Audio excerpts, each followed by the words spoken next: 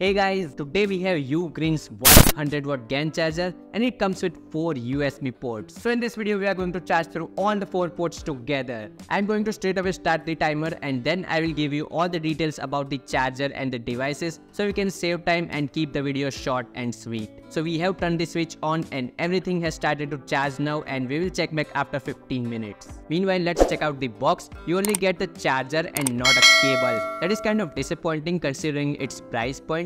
Looking at the charger closely, it's got this nice matte finish and it is heavy guys. It's not like a featherweight. You feel the weight when you pick it up, and size wise this is my 30W Apple charger that came with the MacBook Air M2 and the OnePlus 30W WAP charger. We have 4 ports here with 3 of them being the new USB Type-C ports for your newer devices and 1 USB-A port for your old device. And talking about the fitting, it's gonna remain slightly loose as this is not exactly for the Indian plugs. So it always stays slightly bent like this, but it does charge even in this position. If you are too concerned about this, check the link in the description to buy a good converter. Okay, so 15 minutes in, the iPhone has a head start and it is already at 28%, followed by the MacBook at 13%, the OnePlus phone is at 11% and the watch is at 10%. We will check back on the half an hour mark. So before I tell you more about the charger, let me tell you about the devices that we are testing today. The first one is the MacBook Air M2, which is capable of charging at a max of 140 watts. The second is the iPhone 13 Pro, which is capable of charging at 20 watts. The third is the Apple Watch Series 7,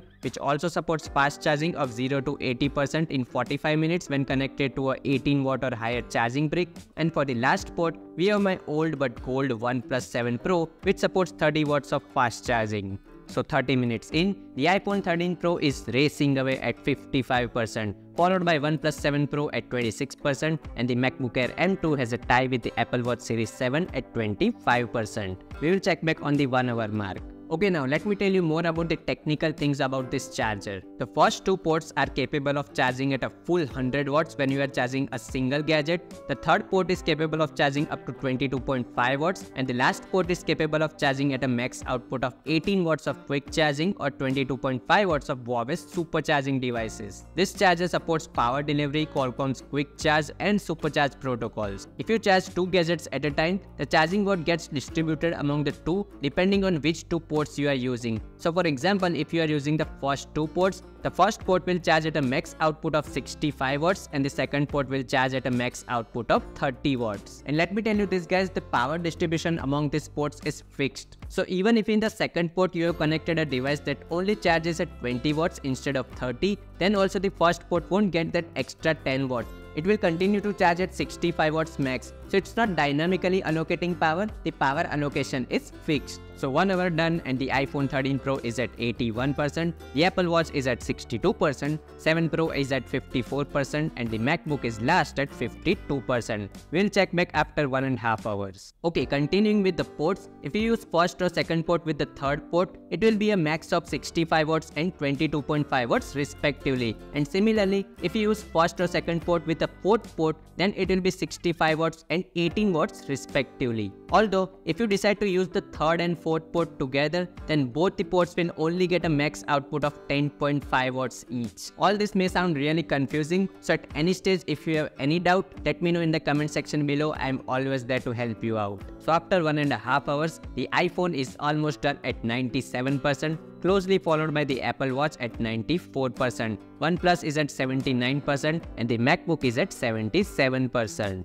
Okay, so now if you have 3 devices to charge at once and you use the top 3 ports, then the charge will be divided as 45 watts, 30 watts and 22.5 watts respectively, or max of 18 watts if you use the fourth port instead of the third port. Now if you decide to skip either of the first or second port and use the other ports, then the charge will be divided as 65 watts for either the first or the second port and 10.5 watts each for the third and the fourth port.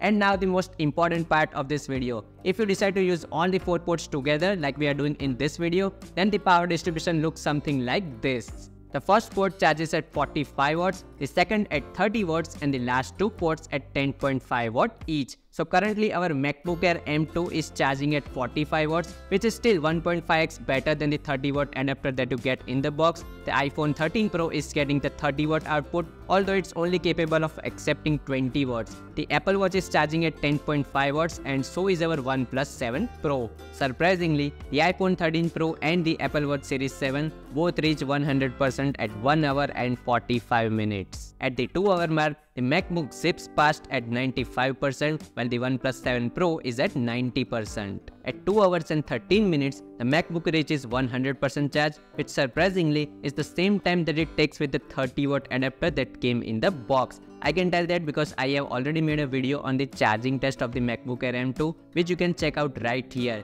Let me know if you want to see the test again with this 100 watt charger. And finally, at 2 hours and 29 minutes, the OnePlus 7 Pro has completed its 100% charge. So 2.5 hours to charge 4 devices from a single charger certainly is something I would happily take.